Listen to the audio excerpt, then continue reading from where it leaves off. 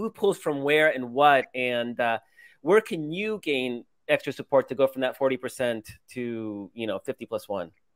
Well, first of all, this is assuming obviously she stays in, right? And you don't need yeah.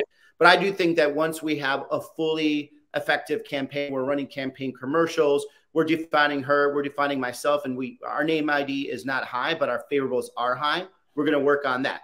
Number two, we have a lot of other places we can actually quote unquote pull from.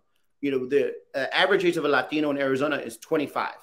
And never in the history of Arizona has there been a young bilingual, well-funded Latino who has grassroots support running in Arizona. And we're going to work that, and we're going to work it like it's nobody's business. And we're going to have margins there that people have not seen ever in Arizona. And they're never going to go for a cinema, and they're certainly not going to go for any of the Republicans, no matter who they pull up.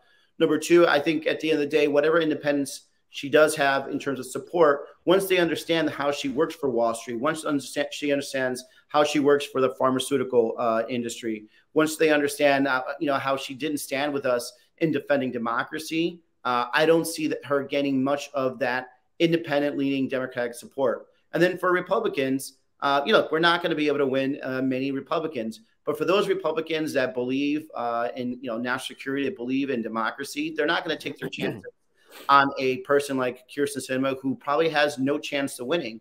They want to make sure they stop whatever Republican they put up, which is going to be someone just a total wackadoodle, just to be honest. There's really no other way to put it. Most likely an election denier. And when we start making the case for that, there's a lot of very much national security. They're going to look at me, looking at my history, both on the Armed Services Committee, but also in terms of defending our country as a Marine, and even on January 6th. I think they're going to look at that and say, this is much more important than electing an election denier. And all that will put us into a very strong victory.